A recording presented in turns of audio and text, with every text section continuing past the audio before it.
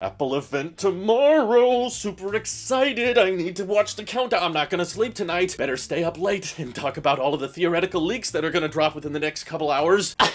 Excuse me, Drew, I have a request. Oh my god, Mini? Drew? What are you talking? Why are you still here? I left you a long time ago. I just wanted to say, since the iPhone 14 is launching soon and there won't be a mini model, that we were underappreciated for our time and we absolutely deserve to have more follow-up phones. Oh, I hear you, Mini iPhone. I completely understand. It's just, there's all these Apple Watch leaks to talk about, and we want to cover those right now, so... I was there for you, Drew. I stood up for you when the 12 Pro Max didn't have 120 hertz and you wanted to try a different form factor. I stayed true, even if my battery life was not that great. I know, you did. And you know what? The 13 Mini was great, but honestly, we don't even know if that's gonna be sold tomorrow anymore. Well, out of respect for the small phone community, I just want to let people know that I still exist in the certified refurbished page and aftermarket for far more affordable than any of these crazy new iPhone 14s are gonna cost, okay? Wait. You're in the certified refurbished page? Yeah, I got in a couple days ago, but you guys were so busy talking about the new ugly Apple Watch that you missed it. Wow, okay. I guess we need to start cross-shopping some things we've never considered cross-shopping. Thank you. It's been fun serving you all, but I'm off to be discontinued with the iPod. Bye-bye! Oh, it's real. Let's begin.